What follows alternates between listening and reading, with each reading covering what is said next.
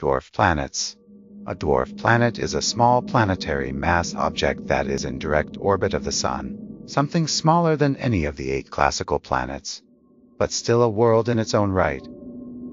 Let's learn about some of the dwarf planets in our solar system. Pluto. Pluto is a complex world of ice mountains and frozen plains. Once considered the 9th planet, Pluto is the largest member of the Kuiper belt, and the best known of a new class of worlds called dwarf planets.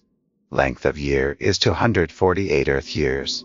Named after Roman god of the underworld, it has 5 moons.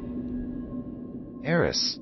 Eris is one of the largest known dwarf planets in our solar system.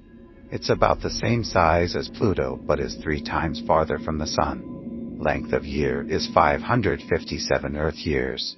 Named after the ancient Greek goddess of discord and strife, it has 1 moon. Haumea. Haumea is roughly the same size as Pluto. It is one of the fastest rotating large objects in our solar system.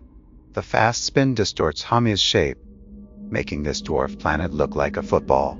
Length of year is 285 Earth years.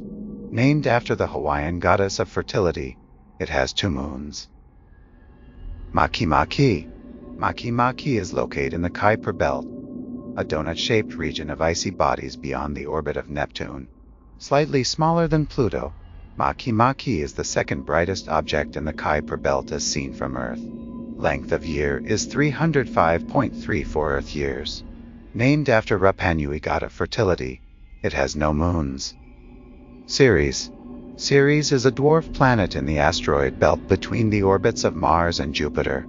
Ceres makes up almost a third of the asteroid belt's total mass, but it is still far smaller than Earth's moon. Ceres is heavily cratered with large amounts of ice underground. Length of year is 4.6 Earth years. Named after Roman goddess of harvests, it has no moons. Thanks for watching. If you liked the video, please give a thumbs up and leave a comment below. Also, please subscribe to our channel for more educational videos.